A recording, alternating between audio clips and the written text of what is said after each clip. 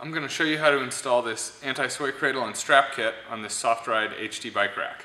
This is a great upgrade for the Softride Element rack as well as this HD rack. So this comes out of the box as two pieces. We've already installed the strap onto the anti-sway cradle, and now we'll put the anti-sway cradle onto the modular block, or the bike block of the bike rack.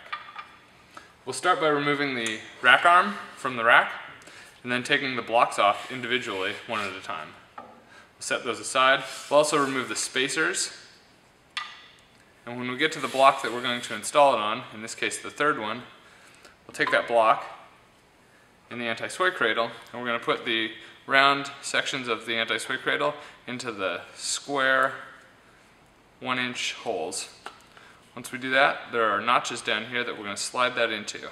Once they're in those grooves, the anti-sway cradle will hinge and turn in that manner. So we can put this back onto the rack arm now.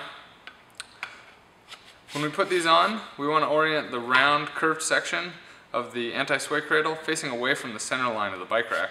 That way it interacts with the seat tube of the bicycle. Get our spacer back on there. Final block. This is ready to go back into the bicycle rack. If we were installing 2, 3, or 4 of these, we'd put them in alternating locations facing away from the center line of the rack, and then in alternating positions on the other side so that each bike has its own anti-sway cradle for its seat tube. This provides a third point of contact to each bike, increasing the stability of the system. Thanks. To see more video content, visit softride.com/video.